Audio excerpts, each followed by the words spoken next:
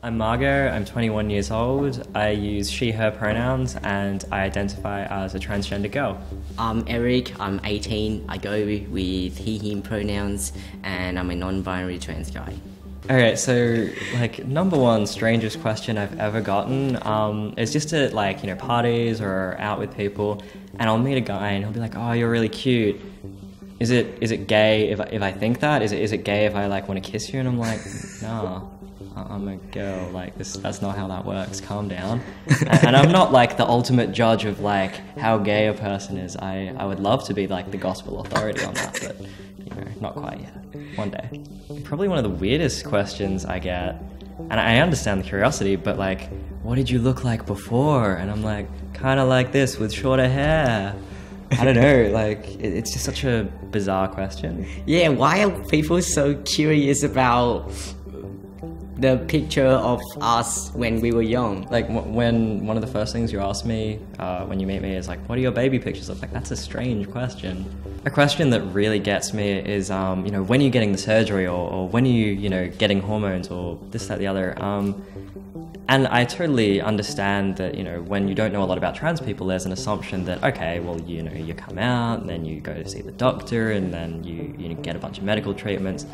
But it's not kind of like a one pathway for all trans people. There's a lot of different ways to be trans. Some people feel that they need surgery, some people feel that they need hormones, but they're not for everyone.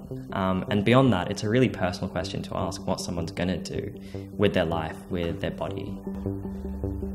There's one question that's so annoying, is what does your genital look like? What do your genitals look like, Erik? I can show you. I don't get why a person would ask that. It's super personal and invasive. I'm not gonna go up to you hey buddy, what do your genitals look like? So please don't ask that of me, unless, we're dating and we're kind of at that point in the relationship, third date, nice dinner, Another question that we usually get is, which bathroom do you use? Which bathroom do you use?